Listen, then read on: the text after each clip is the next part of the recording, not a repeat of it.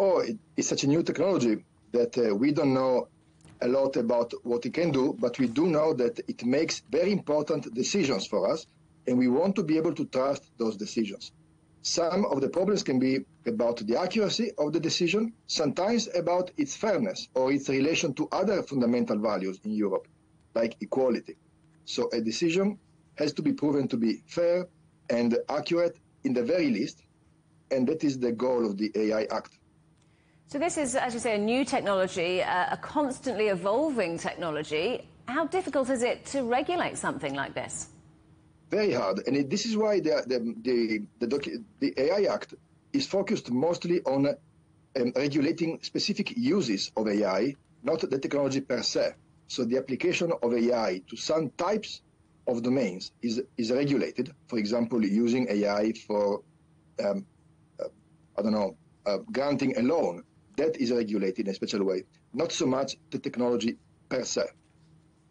Well, in many cases, these rules, if they come into force, will govern technology that's widely used already, things like facial recognition, for example. So what does that mean for businesses and governments who use them? Well, these kind of laws, first of all, establish principles and general expectations, and I think it's appropriate. Every country has its own values, and Europe is stating its voice in here. But remember, there is going to be exceptions for law enforcement or for specific cases that are not controlled by the AI Act. And also it will take a while to come into force. It is not something changing tomorrow, for sure. And in this draft regulation, chatbots like ChatGPT barely get a mention. That's something that's exploded recently. I wonder if what these rules govern is already out of date. Well, no, one reason is that what we call general AI or foundational AI, which is what you mentioned, is a technology, not a use. So when you're using such a chatbot in a specific domain, then it is already regulated by the current law. Remember, it regulates the application of AI to specific matters. GPT itself is a general technology. If you apply it to a video game, it will be fine.